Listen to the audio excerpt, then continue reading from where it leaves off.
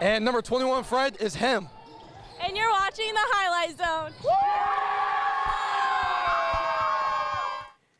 Hey, last Friday night, Jordan Poole was too cool for school. The Snyder senior leading the Panthers from down 8 in the fourth quarter, rallying them to beat Homestead by 8.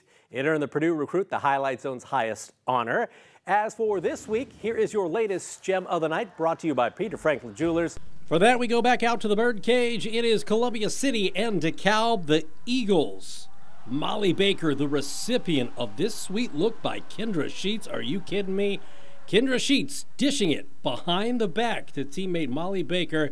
The Eagles win big, and that is your Peter Franklin Jewelers Gem of the Night.